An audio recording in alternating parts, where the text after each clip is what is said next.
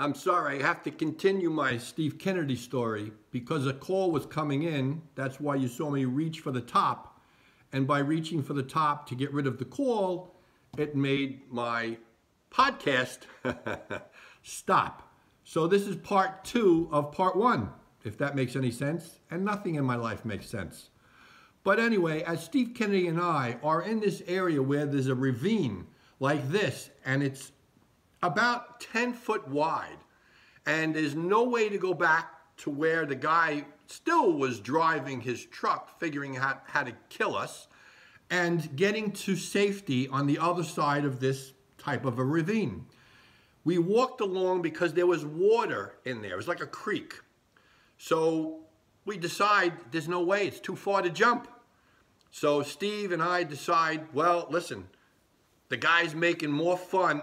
Steve was making more fun of the guy. So if the guy does happen to come walking for us and sneak up on us, he's going to want to kick one of our asses or both. So Steve decides he's going to jump first. And I almost pushed him out of the way to jump first. There was a little branch.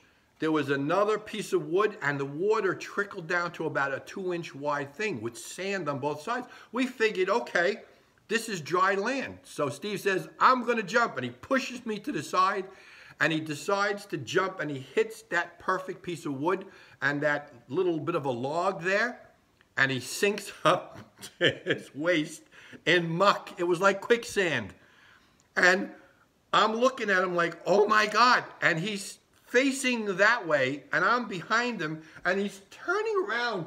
And since we were just basically teenagers, our voices were still kind of up and down when you screamed. So he went from, help me, help me. It was crazy. I laughed so hard that basically I was falling on the floor, on my knees. I couldn't help him.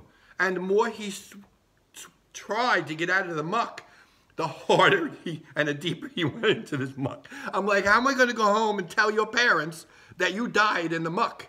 Because you were supposed to be at school. So as I'm running around looking for something to reach down, some kind of rope, something that could be in this desolate area, I go around the turn, and there's a telephone pole completely across to the other side.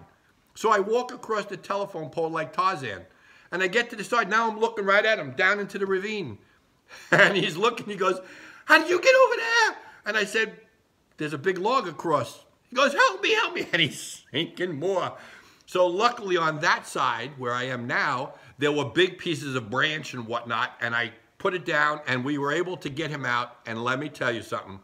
When you get stuck in low tide muck, he came out, it was like tar. It was horrible, and the smell was incredible on this guy. So because of where we were now, we were able to get to the back of this Adventures Inn amusement park, which was not open yet. They didn't have a fence in the back because it was all barren land. There was no reason to fence that. The front had a fence. So we sneak into the bathroom. And back then they had a trough. Basically 5 guys could line up and pee like if a horse would drink out of a trough, a big long trough. That's how you peed. You didn't have individual toilets at that point. You had toilet bowls, but not places like a urinal.